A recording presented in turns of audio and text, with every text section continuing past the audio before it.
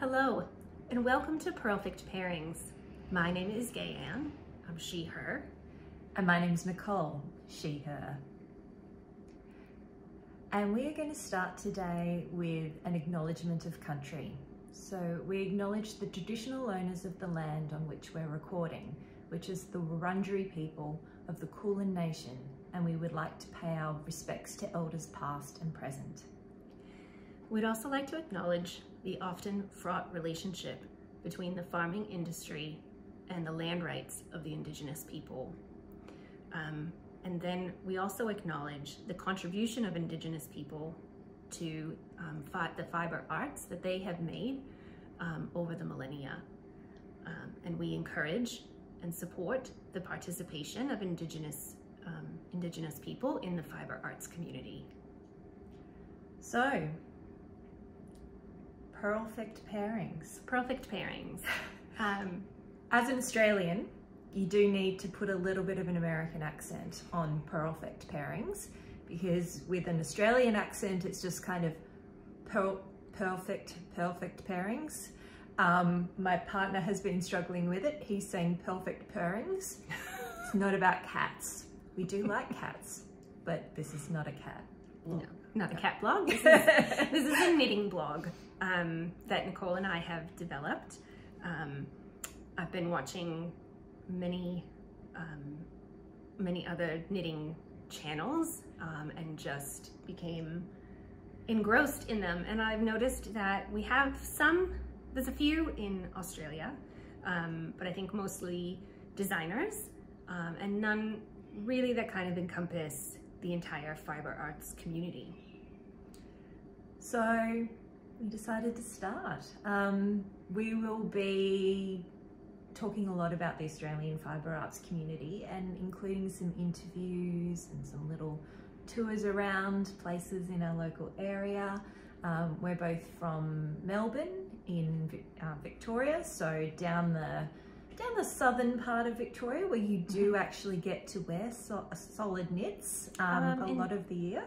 Indeed, it is the second week of summer and I have worn turtleneck jumpers at least 3 times this week. So my winter knits are getting a workout this year.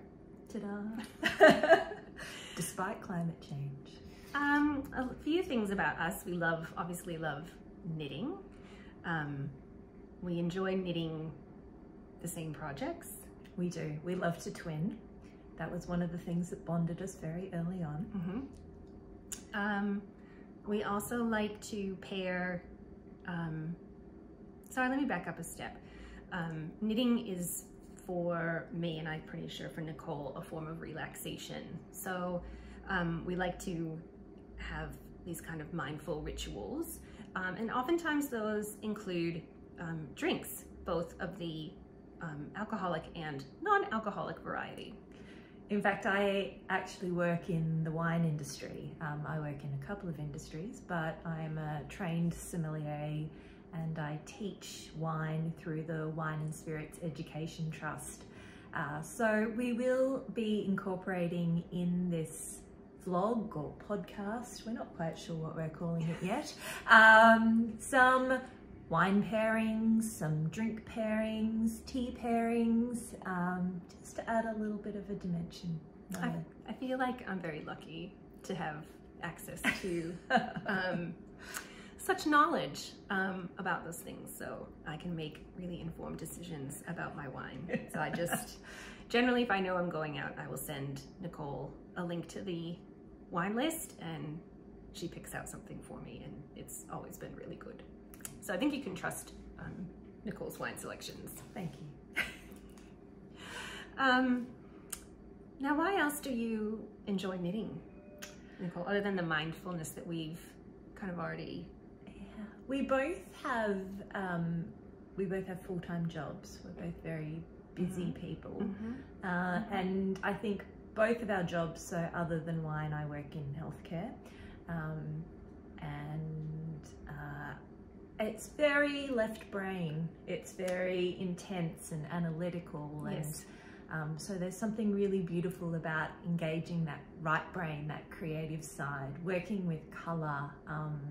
There's a lot of talk around colour stimulating dopamine and improving mood. Oh, is that why I like it then so much? Maybe.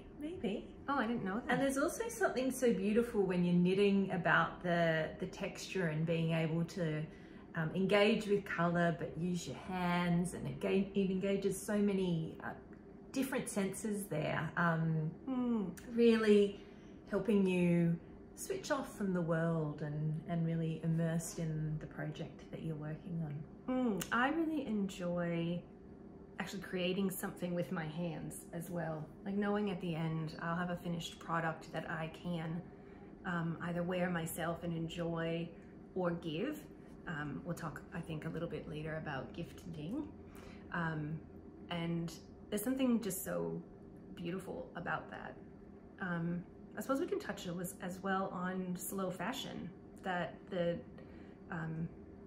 impact of our knitting is also likely a reduction in, I suppose, purchasing sweaters that kind of come off a line that where often people aren't well treated. True. There's actually this week in social media I saw a photo of all of this fast fashion washed up on the shore of, I can't remember which country it was, but it was a third world country that gets a lot of clothing donated, but a lot of the clothing that's donated is not really that practical for the culture. So it does still end up as waste, and it was all washed up on the shore of the beach, creating a lot of danger for wildlife.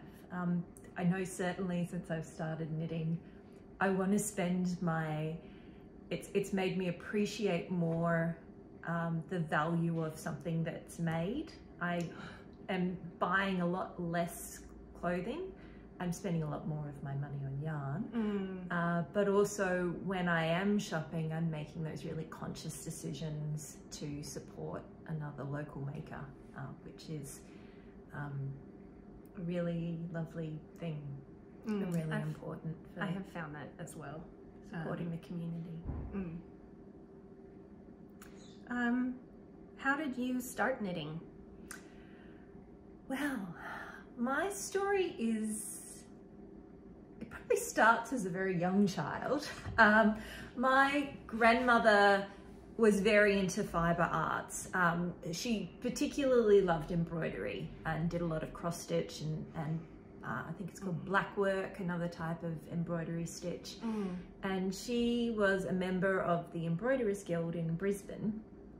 And when we stayed with my grandparents on holidays, there would always be a day where I would go along to the Embroiderers Guild with her. And when I was there, there were always lots of different people there, working on different projects, not just stitch work. There was often crocheters or knitters or people working on other projects. And I was just a really curious little kid and would walk around the room and talk to different people, and a lot of them would find me a little bit of yarn and a couple of plastic needles and show me how to knit or show me how to crochet or give me a little stitch work project that I could do for the day. So I grew up with absolutely no fear of tackling any kind of craft project. I never really got into knitting when I was younger. I think I probably, whipped out a few scarves over the years, but never really explored anything beyond that. I think it has a bad reputation of being kind of a nana hobby. Yeah, I think, perhaps it does. Although I did crochet very seriously for a while, which is not necessarily that removed. No, but I feel like there's kind of, I don't know, when I think about crochet, I kind of feel like there's maybe some cooler. That's true. Amigurumi crochet definitely has raised the profile. And I'm thinking of just crochet bags, kind of crochet halter tops that you might really be into, kind of as a tween or a teen. Like, that might be a bit more fun than knitting a cardigan. That's true. And then for me, we live in Melbourne. Melbourne was the city that I think broke the record for the longest lockdown overall during COVID. I'm pretty sure we did.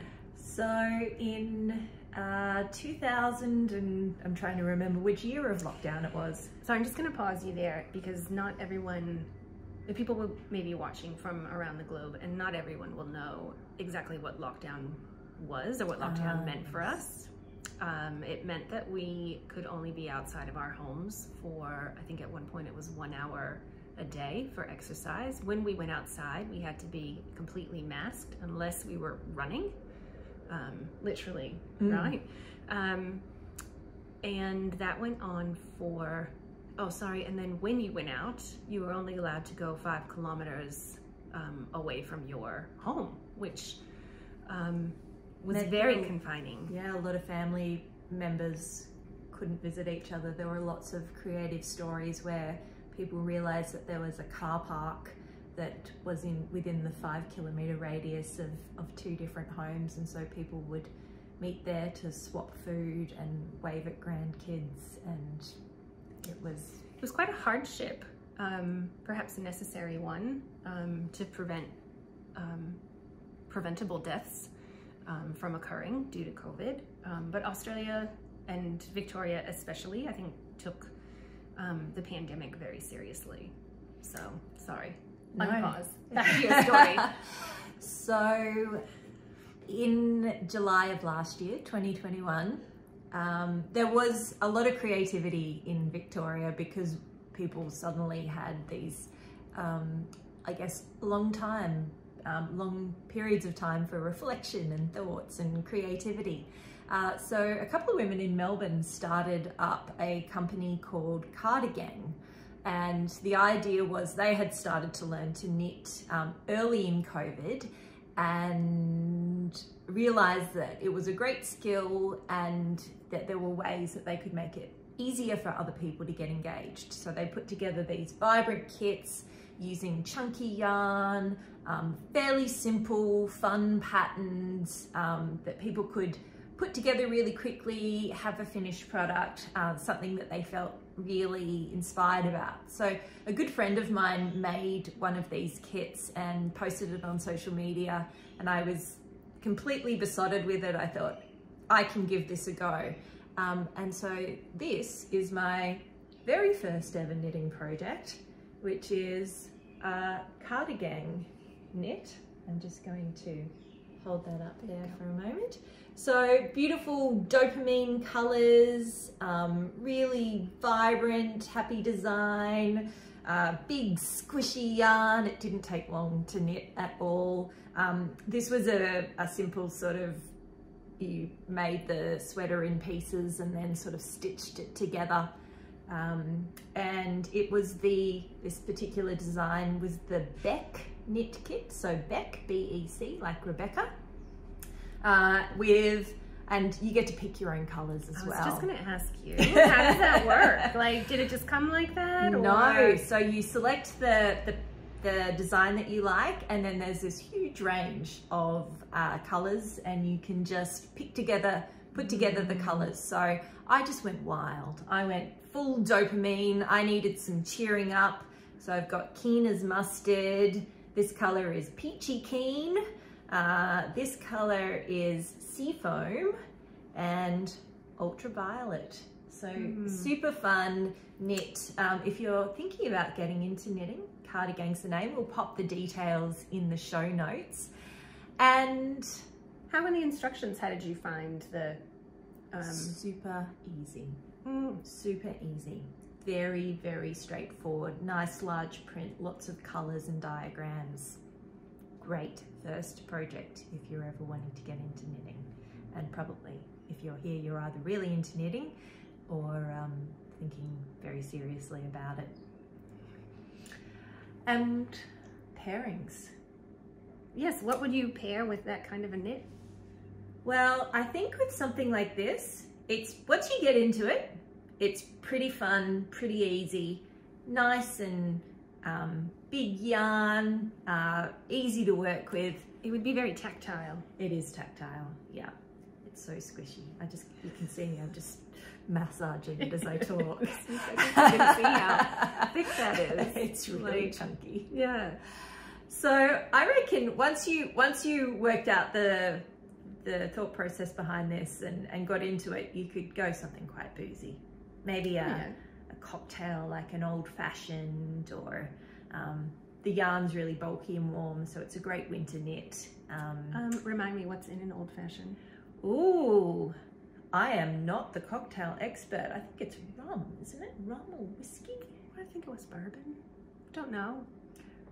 Recipe on our next show or in the description. We'll work that out. It's a beautiful I really cocktail. should have started with a wine, shouldn't I? It's pair this yes with a big rich Barossa Valley Shiraz, something nice and spicy. Yes. Also very boozy, often sort of 14.5%. Oh yeah. But oh yeah. or an old fashioned. We'll look that up.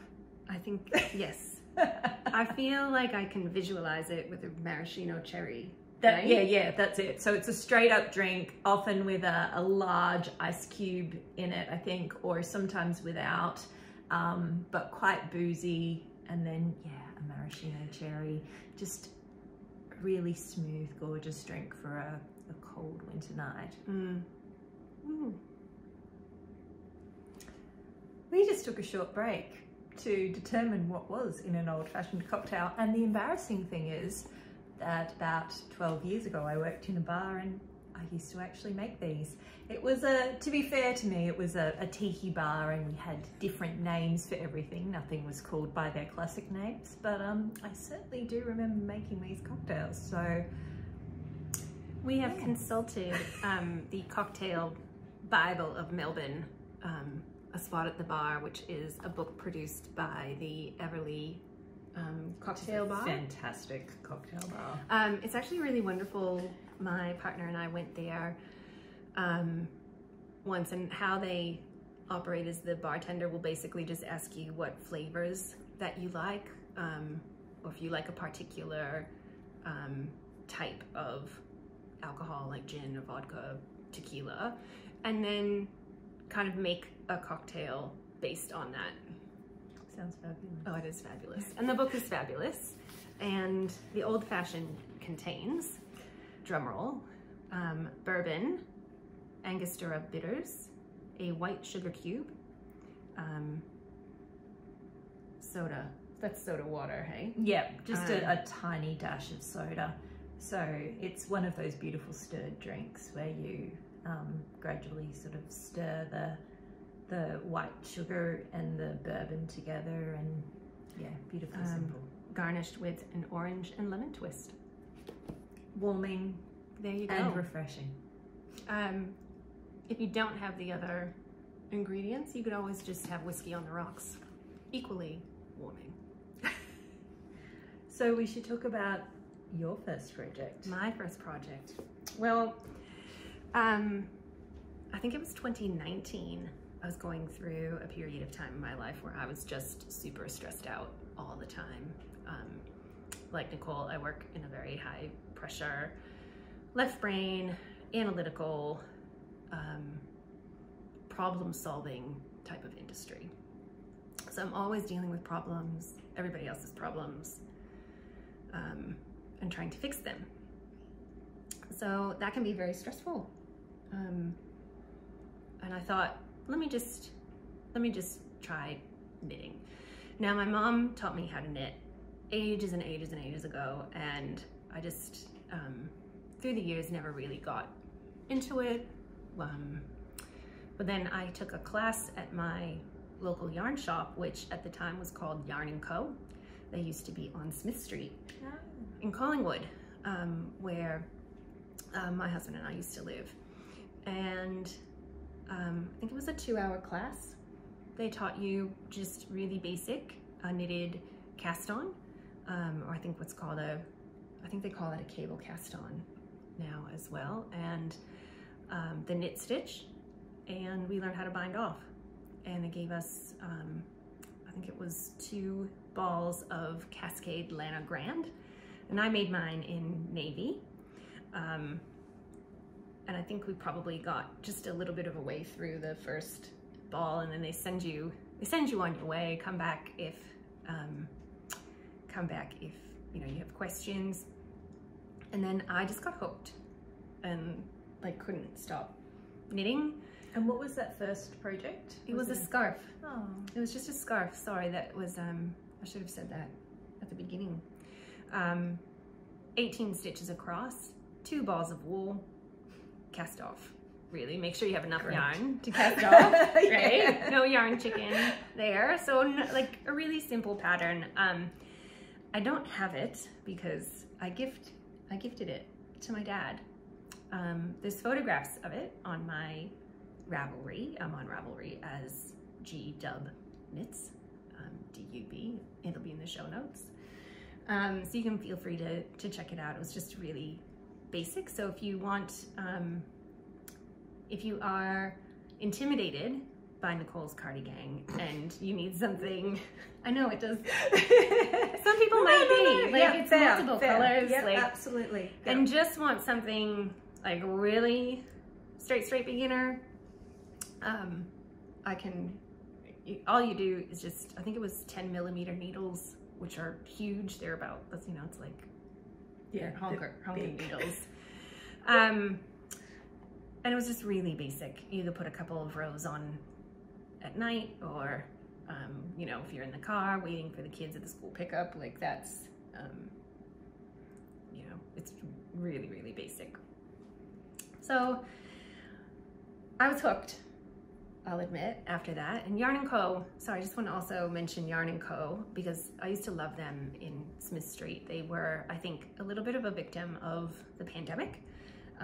But they are, if you used to love Yarn & Co. like I did, they are now online. Oh, I didn't know that. Yes. So you can look them up. Yeah, so I think they do still sell Cascade. Yeah. Lovely, vibrant store. And then what was your second knit? So I think I got a little too confident. I probably should have gone with the cardigan. But I went with this pattern from Erica Knight called the Simple Sweater. And it was basic. It's a basic bottom up. You know, do the front, do the back, do the sleeves. But it had fairly complicated shaping around the neck and the collar. And I had quite a bit of difficulty with reading the pattern, probably because I was new at reading patterns, and some patterns are just clearer than others. I think that's an objective fact. But I was literally probably on FaceTime with my mother at least 3 times a week trying to decipher this pattern. That's a nice bonding time too, right? It was very bonding. You can bond over knitting. That was fantastic. It was a beautiful red. And I actually sent that to my mom for after I made it. I don't know. I'm making these things, and like I've looked back at the first I don't know, a few months of my knitting, and the majority of the things I made I actually gave away, so I don't have them anymore. I think you have put a photo of that up on our Instagram already though, haven't you? So it is on our Instagram, which is at Purlfect Pairings, all one word. Yes, that's Purlfect Pairings. Yes, P-U-R-L, just in case the Australian accent is not perfect. So pairings for the simple scarf, I reckon you could, well, if you're knitting that, you're probably really beginning, so maybe a cup of tea. What about the Erica sweater? That sort of sounds like a tea project as well. I think maybe a spicy tea just to like edge it up a bit. But. Yes, a lemongrass and ginger maybe. Ooh. That could work. I can read a pattern now, really. Yes, you can. And we're about to show you some well, quite some progression from those early knitting stories. Definitely. Nicole, tell me, do you have multiple works in progress, or do you work on one thing at a time? They call that monogamous knitting. Gayann has been a very bad influence on me. I was a monogamous knitter until I met you. Now I think I'm probably at about 6 works in progress at the moment. I'm only going to show you the one later that I've touched recently, because yes, there's a few in the tower of plastic crates in my spare room. I know, we'll have to maybe do a special episode on stash. Oh gosh. Yes. I think I probably have a different project for every day of the week, at least. I think you talked about the dopamine hit that you can get from working with colors. I think there's also, and perhaps I'll look up the psychology around this, it's gotta be a dopamine hit for starting a new project, because I feel like, I don't know, every other week I'm starting something new, and then just working on, I do a little bit of work on each of the projects throughout the week,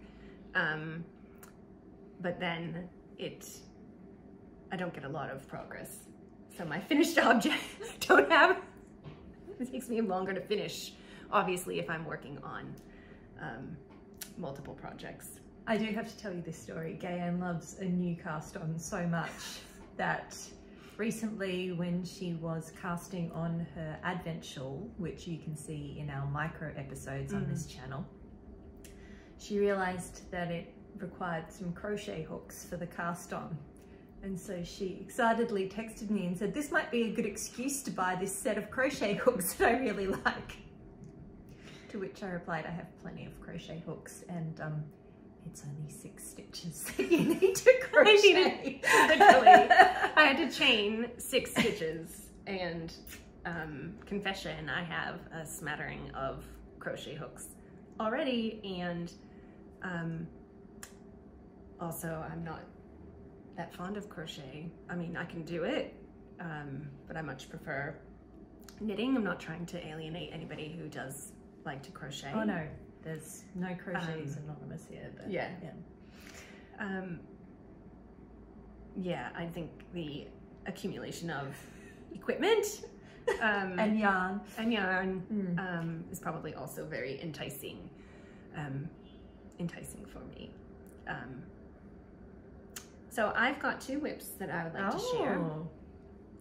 2 of the, well, I haven't counted lately, so let's not go there. Like double figures, I would say. Likely. This is inspired from one of my, I'll say my favorite knitting vlogger, blogger, podcaster, whatever you want to call us. Her name is Amy Palco. She blogs under the name Amy Palco, so you can search her YouTube channel. What's her channel? What's her? The Meaningful Stitch. Yes.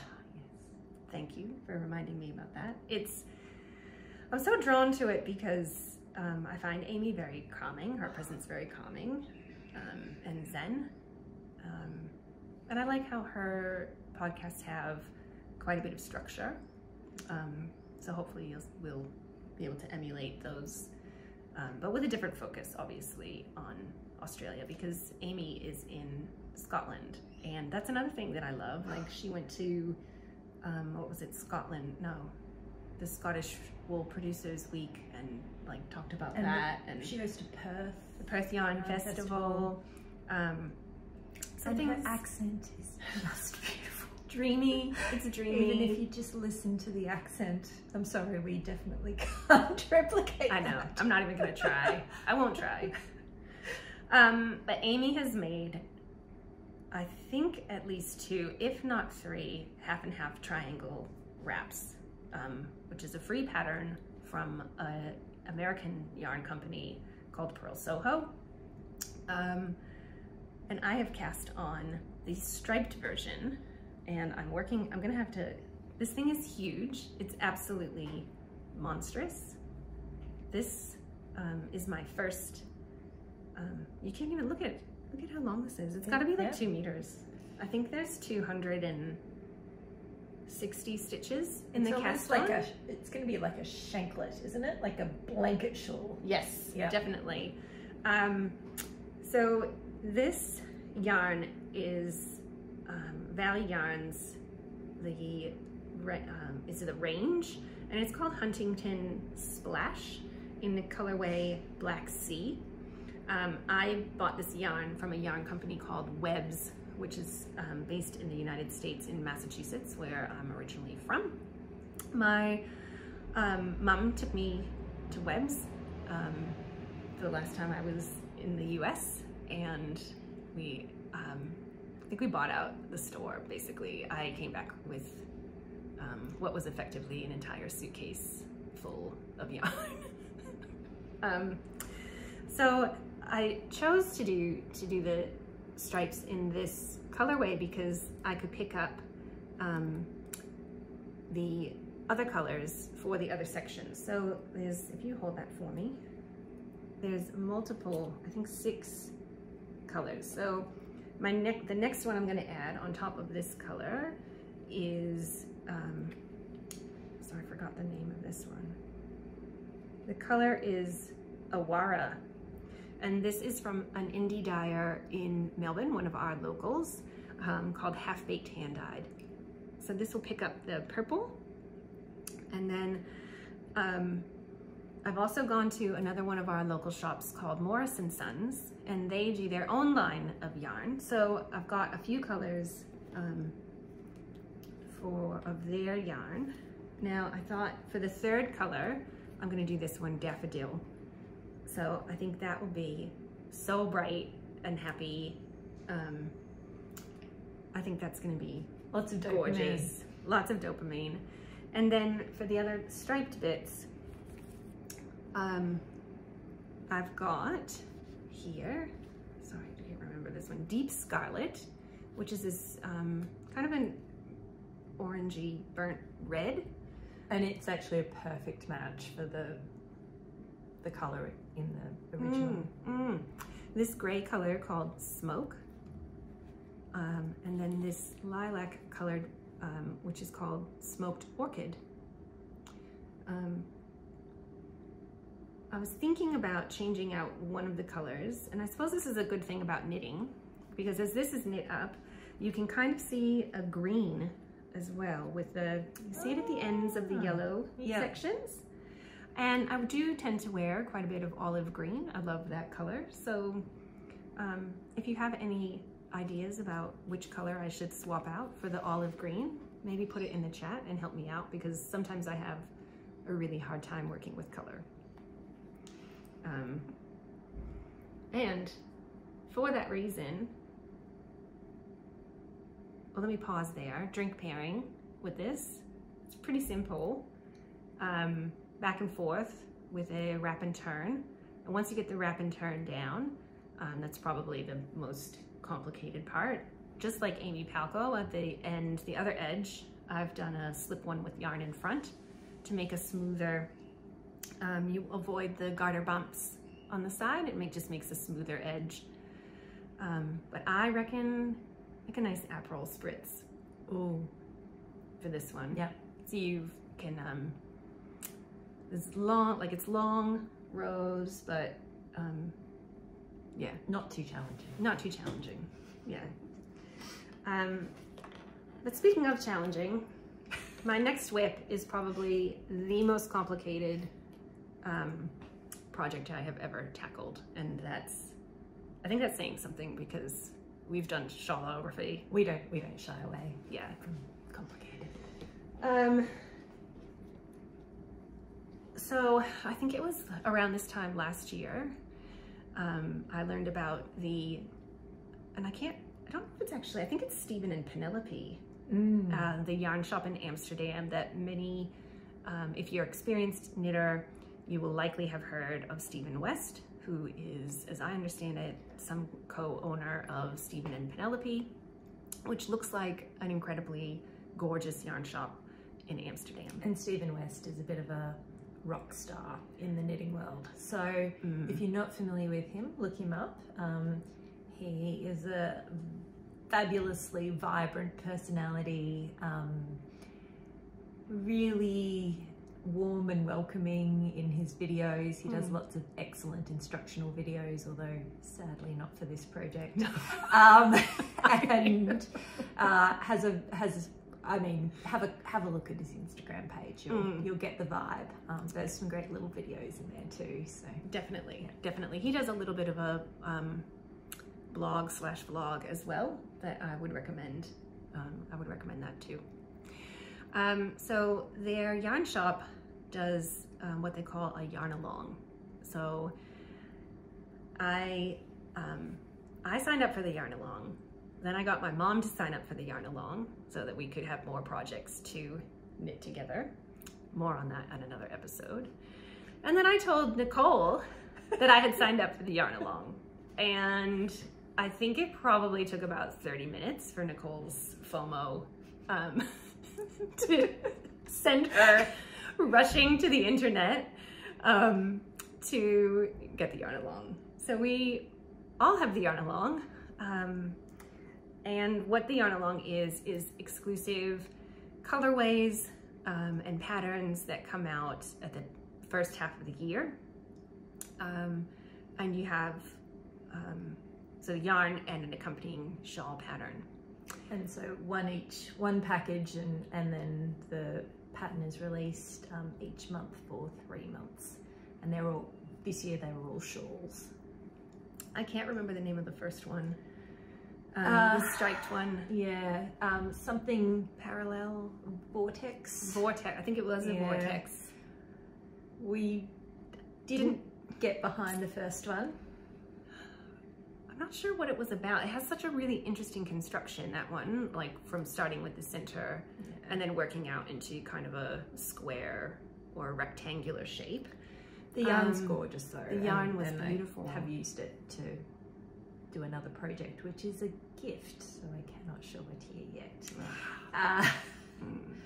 The next one we both loved. Love it, can't wait to make it. And it's released as a pattern now. So just this week. Yeah, trickling triangles.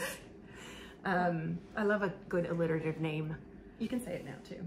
Trickling triangles. Yes. Which is gorgeous. And I even love the yellow. I've got yellow in my striped, but it's not something that I wear that frequently. I'm a big yellow wearer in contrast. But yeah, so that's great. That's a really lovely one. It fell though both in the middle of some serious whips for us, I think. Definitely. So we haven't cast that one on yet. I know, I don't know why. But this one, number 3. Oh my God. When that came out, I had to knit it right away. I probably had like 8 whips and I was like, nah, one more, and here it is. I have also cast this on, but then haven't progressed nearly as much. Here it is. How gorgeous is this? I know it's as well huge, but here we go. This is the first section, these stripes. And they're a little, it's not blocked yet, obviously, but they're quite open. Then these crisscross sections. And then there's this tuck stitch section. This is what they called a centipede stitch. And then another crisscross section. And now I'm working on this section, which is called the arrows. And that has been, it's very challenging. And one of the reasons that it's challenging is that it's already up to, I think I'm at about 540 stitches in the row. each row takes me about an hour. So I have committed to doing 1 row a day just to try and get through, because there's, I think, 21 arrow rows. So even, like, if you think about the investment of time to make this shawl, which I cannot wait, but like literally, it's going to be worth about $5,000. Seriously, by the time it's finished. I cannot leave this on the tram. Oh gosh, no. I feel like we should just stand up and stretch it out, All right. because otherwise you won't really get the enormity. Except And we look can't at how, stretch it out too no, much. because look at how bunched up it is, and Yeah. this is like 120 centimeter cord. So, but it's just, It's gorgeous. It's so beautiful. unbelievable. Now,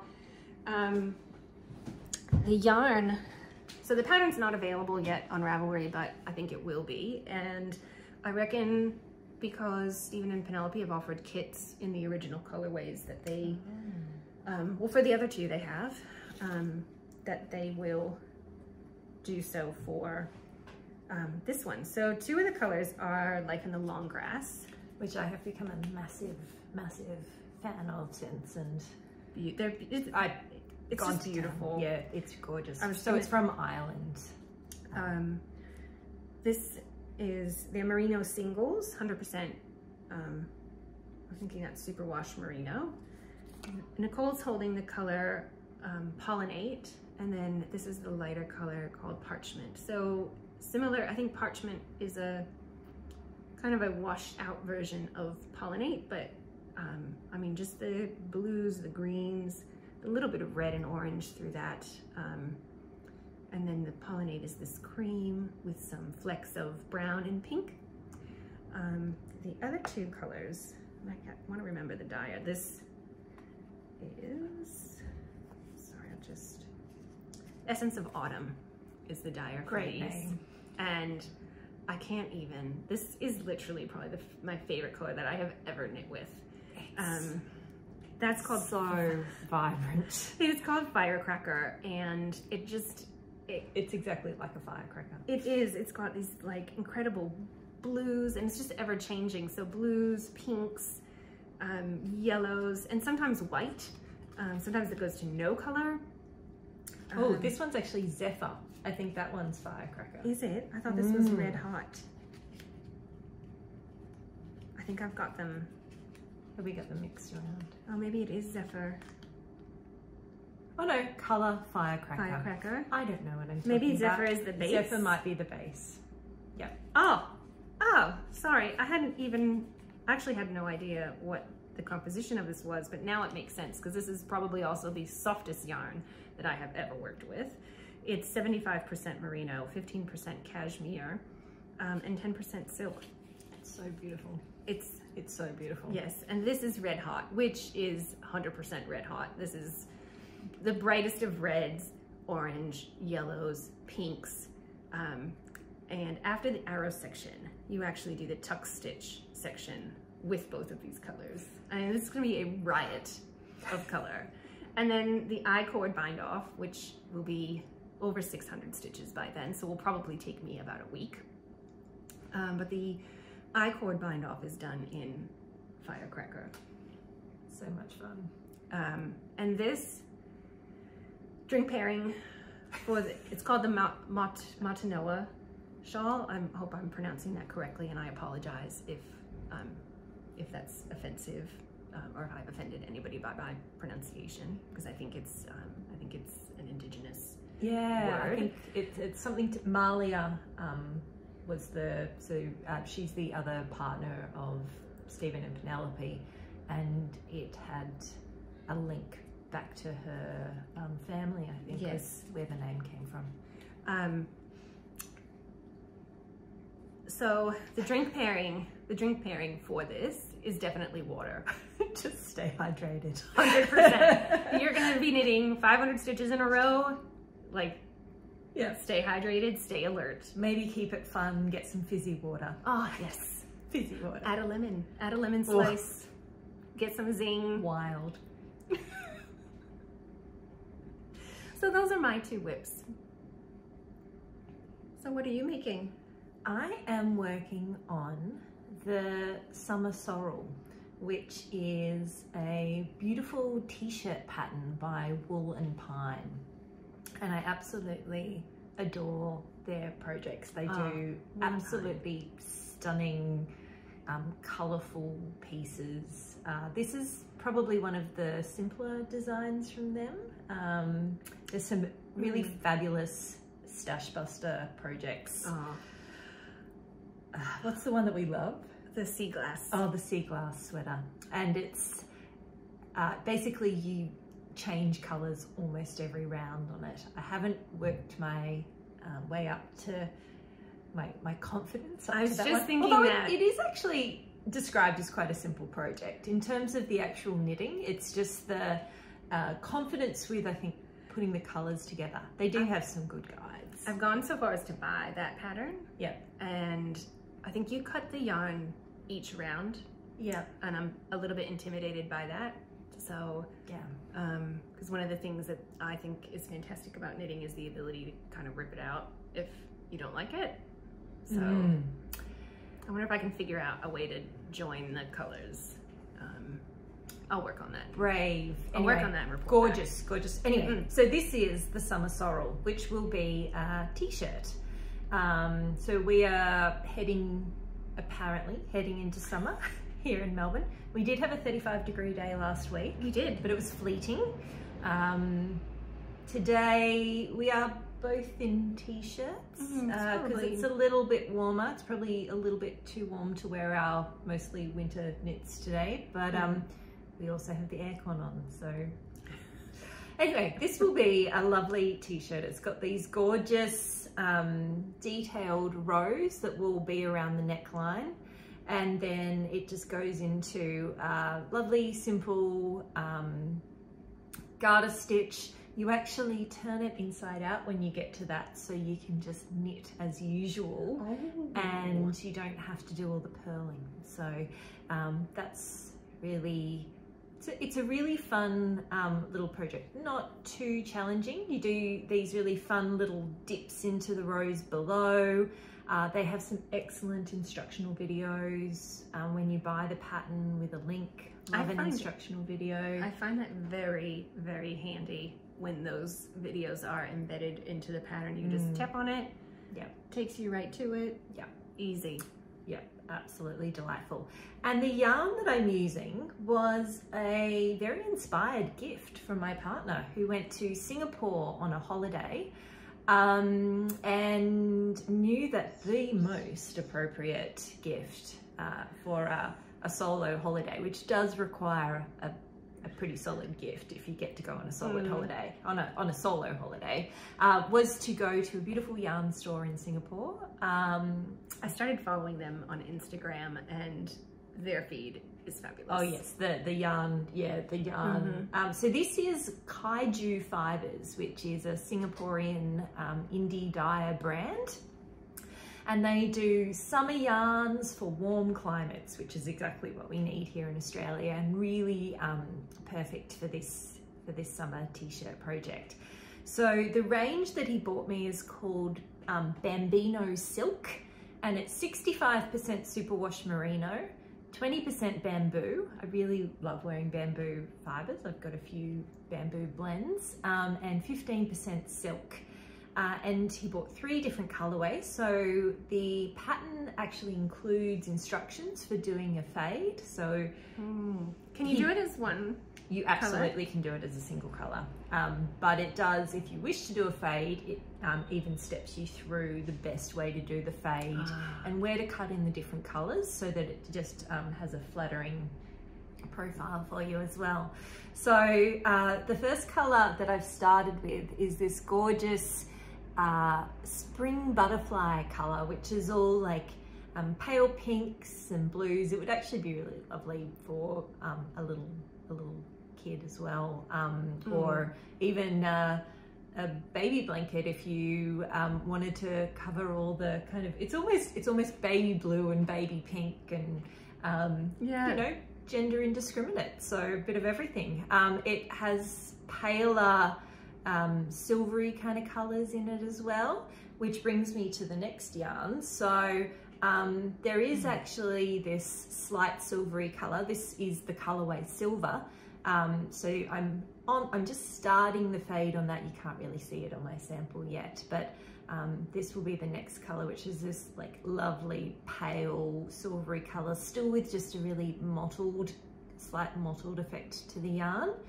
And then moving in down the bottom to this deeper denim.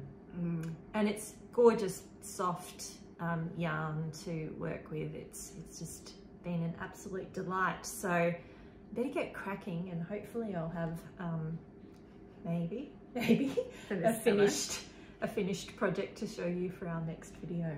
Maybe. Hopefully I'll have it for this summer at least. I love the variegation of the solid, the solids. So I hope you can see the color it's not a solid. I mean, it is solid, but throughout, and I think it's probably the bamboo and the silk and how they absorb the dye differently than the wool that just creates this, it's not really a heathered look, because there's not other colors blended in, but it's just goes, it's stunning.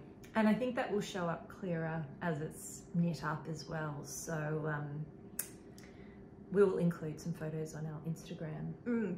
I love the inclusion of bamboo as well, which is a more sustainable fiber.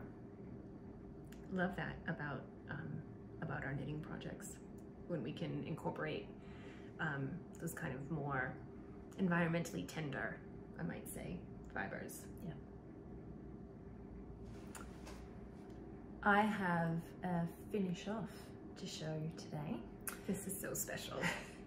So we haven't known each other for all that long. We are part of a little community group, and at that stage, when I joined in January, there were meetings being held online because there was quite high COVID numbers in Australia at that time.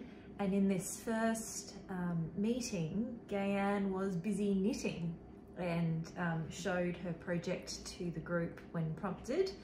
And I had just finished the same shawl. So really we were meant to be. I reckon we're coming close to our 1 year friendiversary. Yeah, and it's one of those friendships where I actually already feel like we've known each other for about 10 years. So for sure, because we're kind of like the same person in different bodies. Yeah, absolutely. So let's talk about the MKAL. Yeah. So my first MKAL was the 2021 MKAL. I went from my cardigan to another sweater that we're going to talk about in another episode. And then I broke my foot in the middle of lockdown, so I couldn't even go outside for my hour walk a day because I wasn't allowed to walk.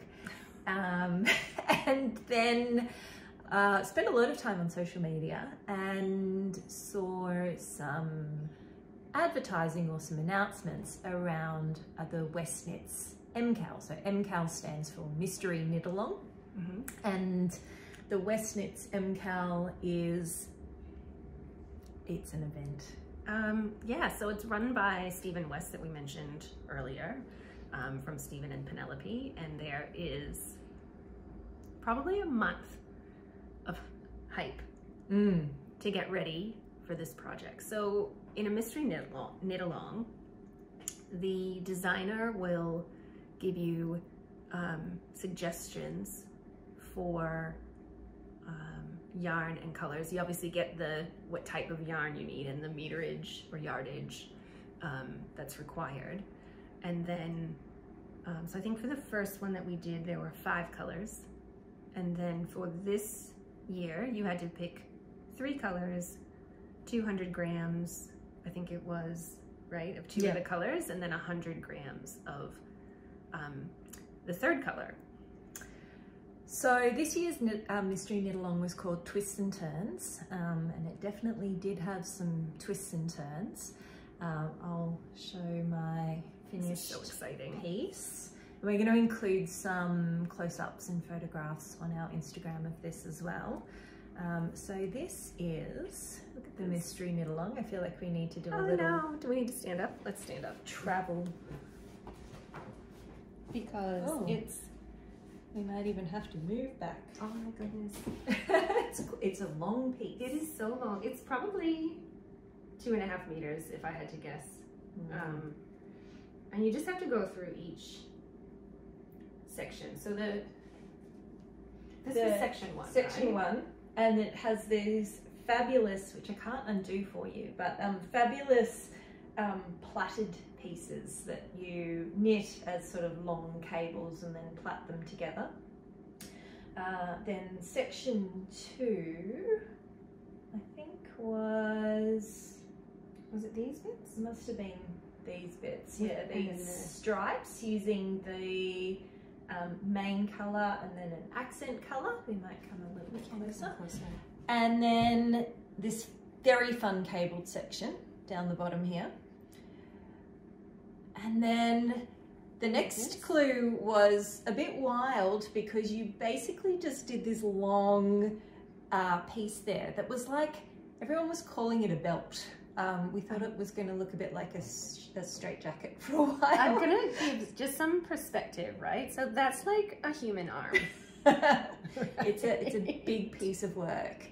And then you fill in this at the last section. There was an option to make, so this little part down the bottom is part of the last clue as well. There is an option to make it longer and a bit more zigzagged at the bottom, but I went with a slightly simpler, shorter cast off.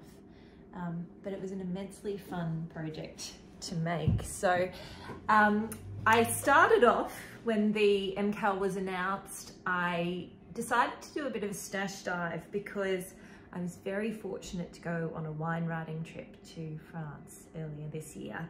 And while I was in France, I did buy a lot of, some French yarn, but I found this gorgeous Lichen. So this is Life in the Long Grass, which is the same indie dyer that we talked about earlier with the Mortenoa.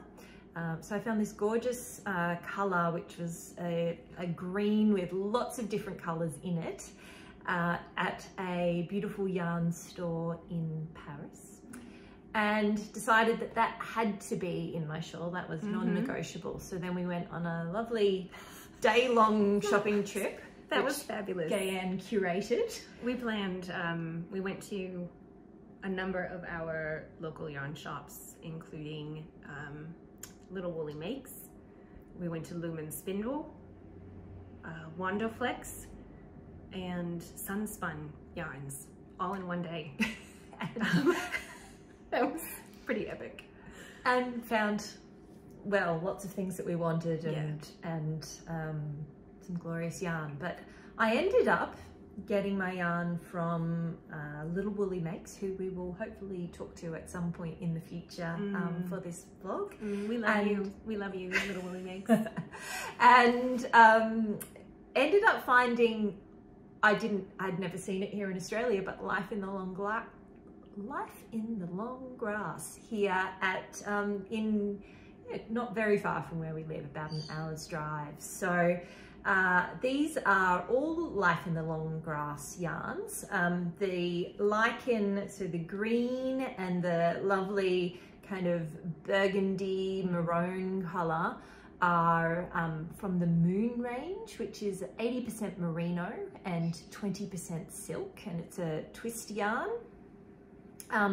The maroony, I like to call it burgundy because it's a wine name, but it's called Baroque, so they have lovely names as well. And then I found this, I really wanted a dusky rosy pink colour, so I found this lovely dusky rosy pink. The colour of this one is Antique, so again Life in the Long Grass, but this is their twist sock, which is merino with a little bit of nylon blended in. And again, it's a lovely twist yarn. It's gorgeous stitch definition as well, with those plaid yarns. Yeah, definitely really beautiful. And then to reference back to our lovely Amy Palco again, she did a little mohair dare with this fun twists and turns section. So you can sort of see in the light there, it's like a little winding road that you knit. And she added a strand of fine silk, lace mohair to this section. And so I borrowed the idea, and I had this beautiful 70% merino, 30% soie, which is the French word for silk, in Les Petits Points Parisiens. I apologise for my French pronunciation, it's not brilliant. I think that was fantastic. But it's a colourway called Macaron, and it was quite a, I didn't bring it with me today, but it's quite a pale mohair yarn that has just occasional little flecks of gold and this similar sort of burgundy colour in there. So I'll include some photos, some close-ups of this on Instagram, but you can sort of see this lovely slight variegation in this section. So much fun. It's so much fun. It's just exquisite, and so much knitting. This is a big project. So anybody who had finished there's a series of clues that come out, one each week, and really salute anybody who actually got through that knitting in 1 week. You are amazing, and a very fast knitter. So please comment in the comment below about how you get so fast, because I feel like maybe next year I'll just take the whole month off. Wouldn't that be delightful? Yeah, so we'll include some photos of that on our Instagram and some nice close-ups of it. How will you wear that? How are you going to wear that? Look, I'm not much of a planner when I dress. I will wear it with everything. Can I? Really? Can I try and style it on you? Sure. Will you wear it in the front like that? Oh, look, maybe. Throw that around and bring this over here. This is how I like to wear my shawls. Oh, look at that. Ta-da. We'll take some photos. Oh, that's cute. It almost looks like a little top. You could actually. It actually looks a bit like a corset. Oh, with the ribbing. With the ribbing. Right? But much less constricting. Oh, that's fabulous. So what would I pair it with? Oh gosh. I think I paired it with quite a bit of tea. Certainly on the stripy sections, I probably delved into the odd glass of wine there, but most of it was just lots and lots of peppermint tea.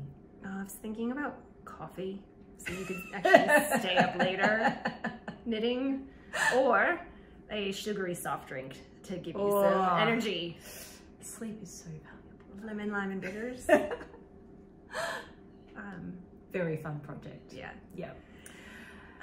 So I also embarked on the MKAL journey, but my MKAL journey is not yet done. Well, I think we're going to do an entire episode, maybe, or at least an entire segment of an episode on yarn selection and substitution, and how we want to pair patterns with yarn when we are making those or putting those combinations together.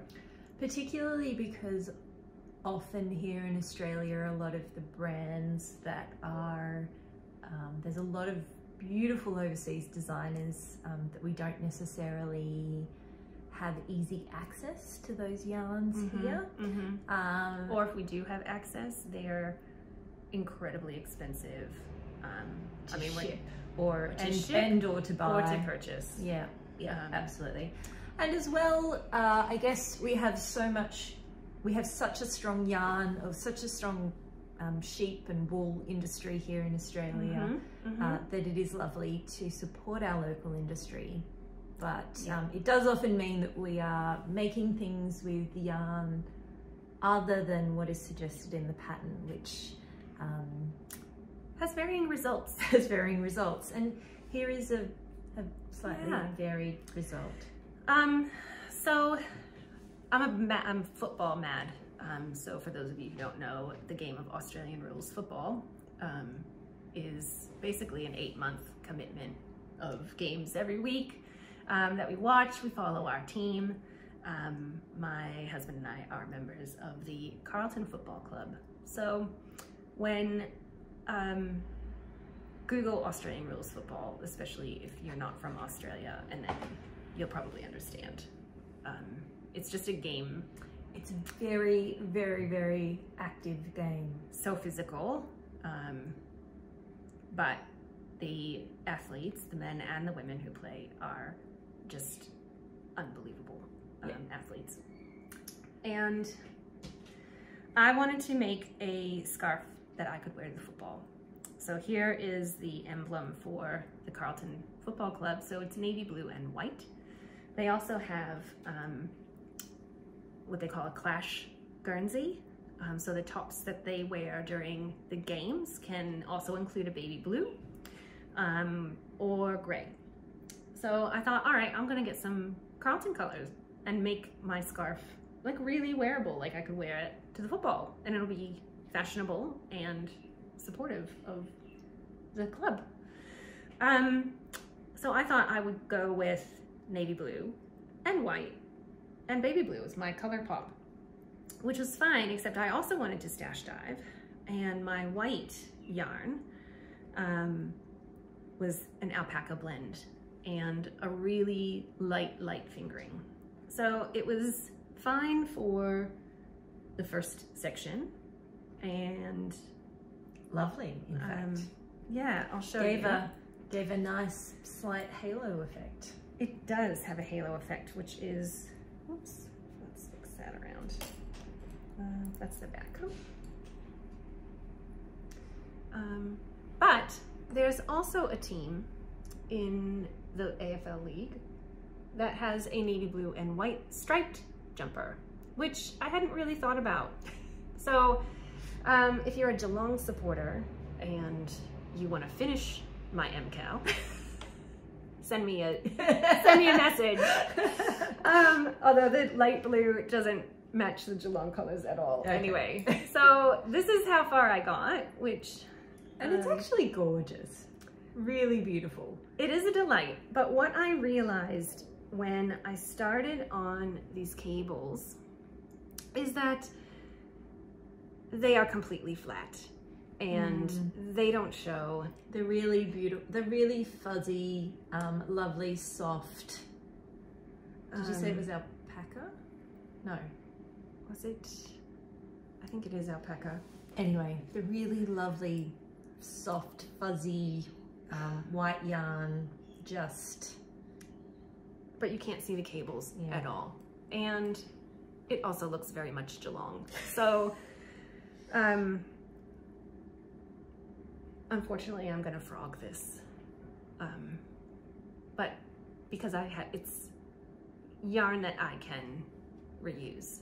Although, yeah, it is a bit sad because this is probably at least 3 weeks of knitting straight every free moment of my life. But that's the wonderful thing about knitting. And the other fantastic thing is that I got to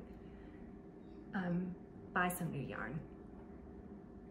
We love new yarn. We do love new yarn. So this is our segment for yarn acquisitions, which today we'll call It's a Good Mail Day.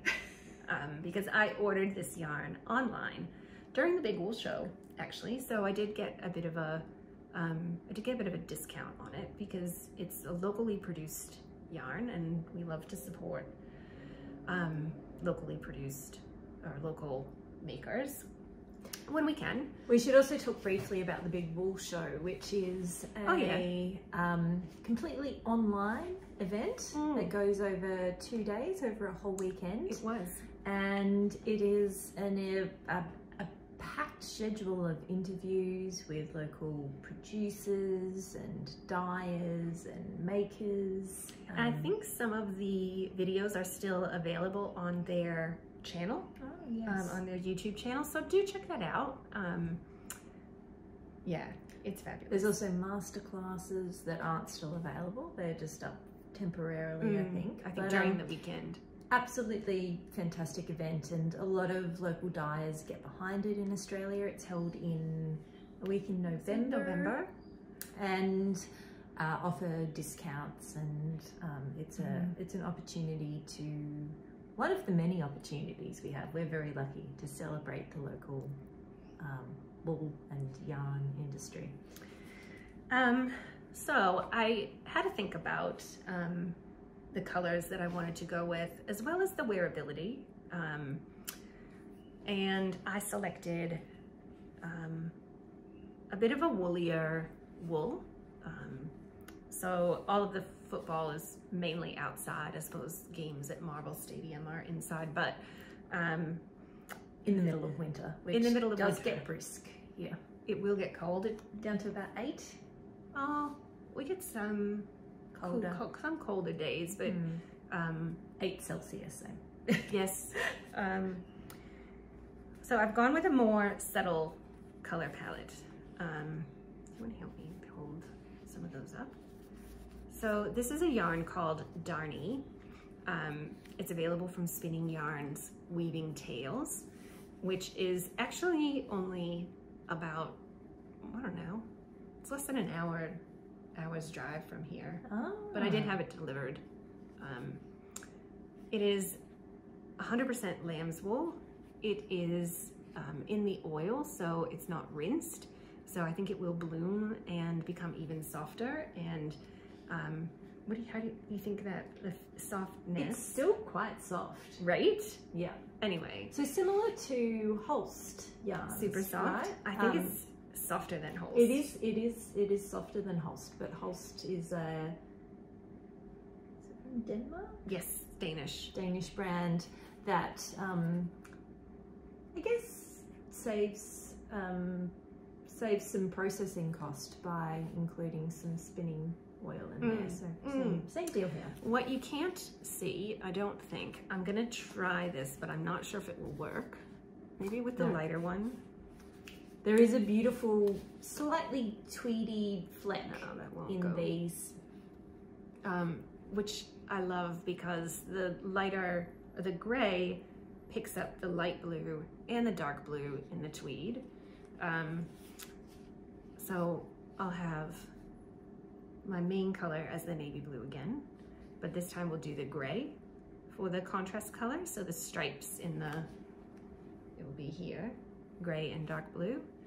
And then this bit more vibrant blue as the accent color there. And this yarn will 100% have fabulous stitch definition. It's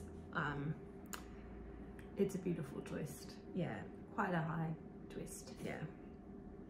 So I will cast on an MKAL at some point in the future, and drink coffee. Just stay up and finish it. And I think I have until when does the season start? March or April to finish it. You should be able to do that, I reckon. Yeah. Is this your next cast on? Well, I've got a gift knit that I want to make with some very special yarn that I'll show you. This is a yarn that you can't actually buy in the stores. It's, we kind of call it calling wool. And I'm gonna make a pattern called the Highland Slipover by Ozetta, which is a pattern that's available on Ravelry for a friend who has had a really difficult time this year. And the farm where this yarn comes from, my friend has a very special connection to that farm. She's had some health challenges this year, some personal challenges this year, and I think she really deserves to have the care of a beautiful garment. Hand knit. Yeah. I Really cannot. knit with love. Yeah. Yeah. So I think that will be my next cast on. I think gift knitting is really special because you can show that love. But it does take a lot of time to knit a garment. Which is extra special. It is extra special. Extra special. Because time is really the only, well, I was about to say the only finite resource. I suppose there's a few other finite resources we might have, but in our privileged lives, yeah, it's the only finite resource. Yeah. Yeah. Yeah.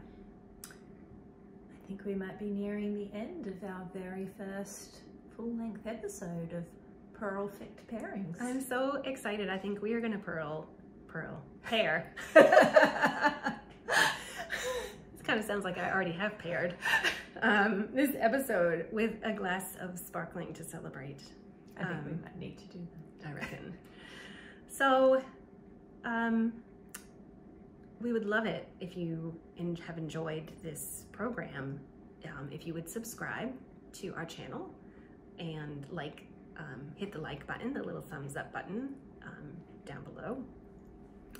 We will have all the details of everything we talked about today on the show notes, including links so that you can go through any of the projects that you might be interested in doing, or the beautiful yarn that we've shown today. We will also be including photographs of the different projects that we've talked about, certainly the finished ones, on our Instagram, which is @Purlfect Pairings.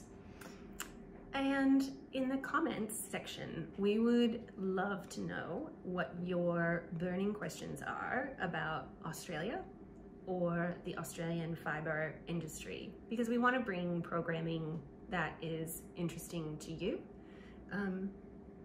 And we are so lucky here. I think I said it at the beginning, to have such a massive, particularly wool industry. We've got, I think, maybe the second highest number of sheep. Does New Zealand beat us? Oh, possibly. Anyway, I reckon we've got a lot of sheep. We've got a lot of sheep here, and lots of beautiful single herd.